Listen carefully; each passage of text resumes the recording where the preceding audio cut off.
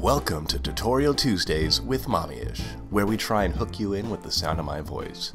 Now sit back and relax, because you deserve it. Hi there, this is Leah from Mommy-ish, and today I have a brand new tutorial, and this is what I would consider a designer tutorial, or just a tutorial for those who are curious on how to create seamless patterns easily, or what I think is easily, maybe with a little practice, inside Photoshop or Photoshop Elements.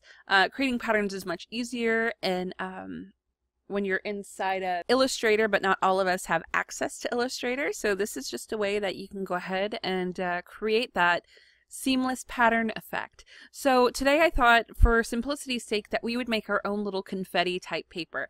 I'm going to start by creating a tile. The size of the tile is completely dependent on you. The larger the tile, the less repeats of your seamless pattern you're going to see. The smaller the tile, the more repeats of the pattern you're going to see. So it's really up to you on what you want to do. I'm going to go ahead and I'm going to go with a 6 wide and 4 high, which is actually the size of our typical large size pocket card. And because I'm doing a confetti type paper, all we're going to do is just use a hard round brush. You can make your dots as big or as little as you'd like. I'm going to go for, I have it on 65 here, and I think that's a pretty good size. Now, the first thing I do, and it could be because of the way I do my own settings, or just so my eye can see where the repeats are after the fact. Does that make sense? Hopefully it does. Is I stamp the edges, or actually I always start by stamping the corners with black. So I just do a stamp with whatever brush I'm going to use for my confetti, right there like that. And once I have that done, then I'm going to go ahead and start creating my little confetti. Now, for the sake of your eyes, I'm going to go ahead and add a white background, so it won't look too confusing, hopefully. And I'm just going to zoom in just a little bit. All right, so I have my hard round brush. It needs to be on the layer that has the little edging, not on your background color. The background color is there just for our own eyes. Yeah. So let's see, we have the blue, we have green, and let's do a yellow. Oops, he went too high. Never brush anything over the edge for this type of tile that we're we are creating. Never go over the edges. And you'll notice that I keep everything within the canvas for this.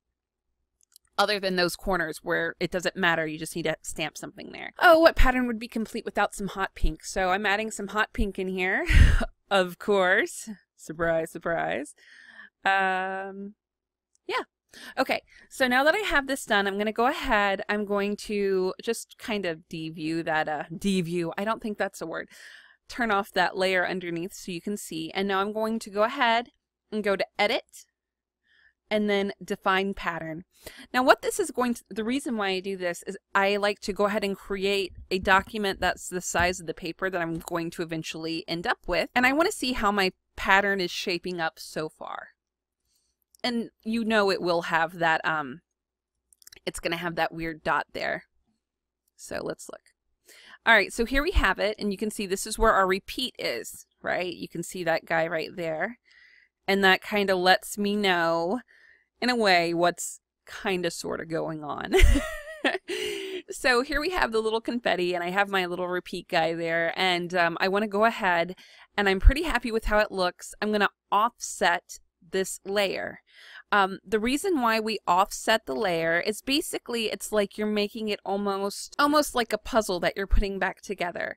It moves everything in such a way that it kind of moves the, well, it offsets it. That way we can continue to have our seamless tile while maintaining the position of everything else. So it offsets it all equally within the canvas. So I'm going to go ahead and go to Filter, Other, and then Offset. And you can either drag your black dot to where you want it to be. So this would show me this is the exact middle of the document, or you can just kind of move it to where you want it to be, which is perfectly okay. When you do this, I would always make sure that there is something overlapping there on the edges. And now if you pay attention, because it is offsetting with the wraparound, so make sure you have it wrap around, not repeat edge pixels, not set to transparent, always wrap around. I should have told you all that first. Wrap around, you can move this guy where you want it to, but just make sure that you have this there. That way you see this is the other part of this circle, and so on. You can see that as you look. But by keeping it on the edge, it offsets properly. Sometimes it won't offset properly if you don't have the edges done that way. So that's why we do that. So I'm going to go ahead and click OK. I'm going to erase our old black dot, and I'm going to replace it with a new color because I want to add a new color. And I'm going to put a purple dot there. And now I'm going to start adding purple to this pattern. Never going over the edges, ever, ever. And just kind of eyeball where I feel like we need a little more. Now I'm going to go ahead and I'm going to offset again. I already have my edges the way I need them to be, so I'm going to just do a Control F, and it's going to offset it the same amount as before. By doing this, I can kind of, you know, play around with where I want things to be. The edges, again, it worked the way I wanted it to work. But what I want to do, sometimes I like to offset by a smaller distance instead of such a large distance. Let's say 300 pixels by 300 pixels is 1 inch. So this is just offsetting it an inch at a time.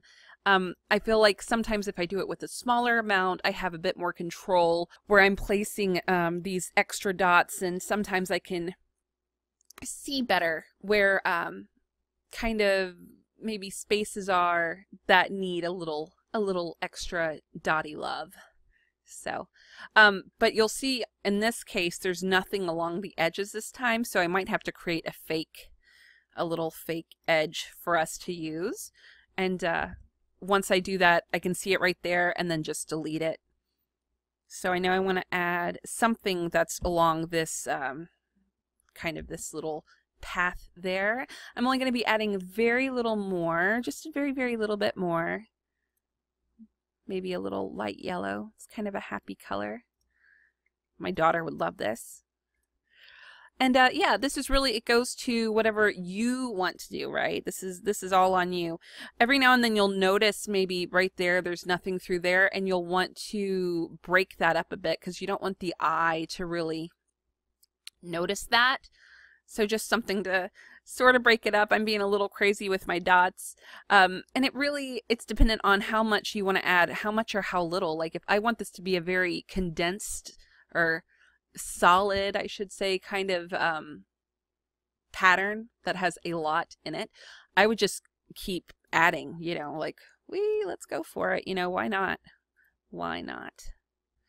And yeah, sometimes I even count out how many I do, so I'll have equal amounts of colors. I mean, it's really whatever you want to do. You don't have to be as weird about it as I am. It's like, no, you're not weird. Yes, I am. I'm weird.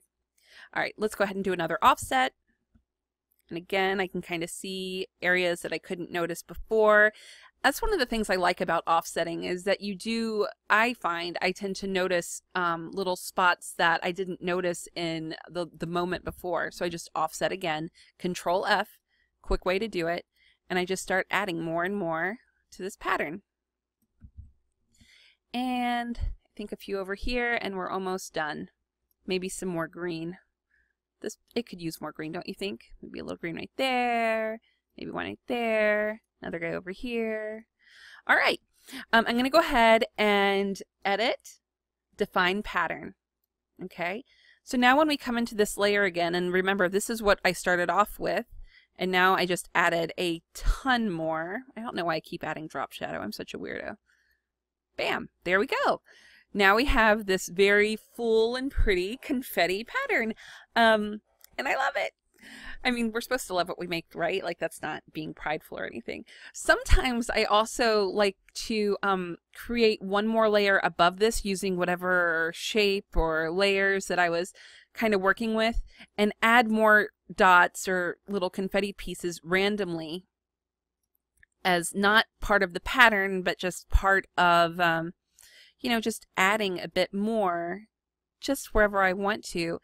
And sometimes if you add enough, it really can fool the eye well enough that no one will even notice easily that it was created from a seamless tile, which is always cool, right? So not that it matters, like, oh my gosh, look at that, it's a seamless tile. How dare she? But it's just a fun way to sort of play around with it a little bit. Another way that you can kind of do that, sort of, is create a canvas that's much bigger. Like let's say 17 inches, this will allow me to do a 45-degree angle. So let's say we have a 17-inch canvas now. That 12 by 12 is the paper itself. And remember, this is just a pattern, right? It's just flood filled in there. So I'm going to fill the rest of the background, but you'll see what I'm about to do. It doesn't matter what color the background is at the moment, because I'm going to change the fill to 0. So all we have is that pattern. And as you see there, now it has a transparent background. I'm going to go ahead and I'm going to change my canvas size. Don't crop. Change your canvas size to 12. Now, why we're not cropping is if you crop, it actually cuts the image itself. When you change your canvas size, all of that outer part is still there. It's still all there. We just want it to be in our 12 by 12 area. So I'm going to go ahead and create our background layer, just white. And then I'm going to take our pattern, which as I do Control T, you're going to see it. See, it's there on the outside. And I'm just going to rotate it. Now doing that, I find it's yet another way that you can confuse the eye a bit. Or you can use it as another method. Let's say you wanted to have overlapping confetti. So you can do it again. Look at that. Ah, it's crazy. You might want to move it from the center point because you can kind of notice that. And since it's larger, we can easily sort of move it where we want it to go. I'm going to be a little careful. That puts it right in the center, like I said not to do. All right, there we go. So this is gives us overlapping confetti. And then I'm going to do like a linear burn. So they kind of like, you know, like their colors are overlapping. Too fun. I cut off that one pattern right there. That's where the edge is. That's too funny. Let's see. Oh, no, the other one. But yeah, that's pretty much it. It's not too hard. To do this, to play around with this. I find that it's pretty easy. Oh, that's from the extra guy that I had made before. I was like, why is that guy there? Why is she doing this to me? She's so rude. It's okay. She's not real. She's fake. She's so fake. So now she's gone. We don't love her anymore. Ta-da! There we go.